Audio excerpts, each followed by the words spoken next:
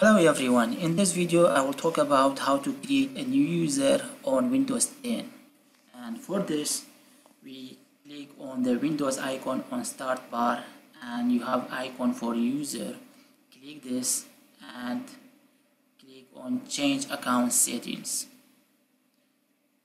After you click it, this option, you get a new window. Click on family and other people option. Here you have add someone else to this PC. Click on the plus icon.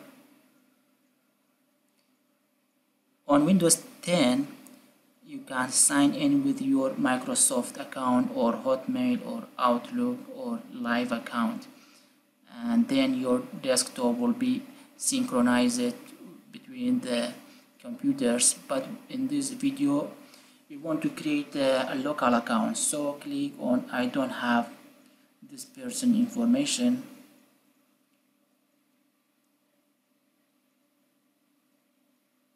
On the next window, click add a user without Microsoft account.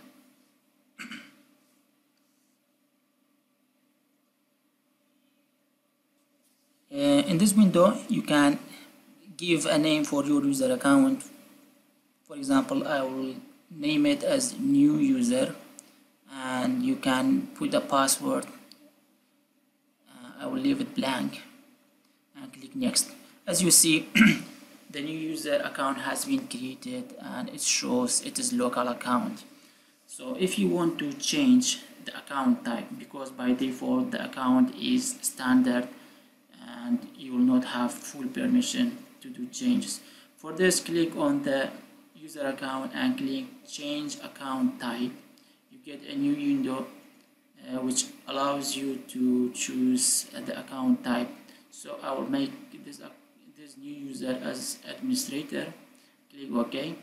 As you see, the new user has been assigned as administrator on this PC, so he will be able to do everything like removing software, deleting, etc. And if you want to switch to the new user, right click on the Windows icon and click shut down or sign out, and then click sign out. When you click sign out, the Windows will show you the new user which has been created, and you can click it and it will take some time to prepare the user environment. And if you want to remove the account, you can just click on the remove icon. It will remove it. I hope you liked this video. See you in next video. Don't forget like and share or subscribe. Goodbye.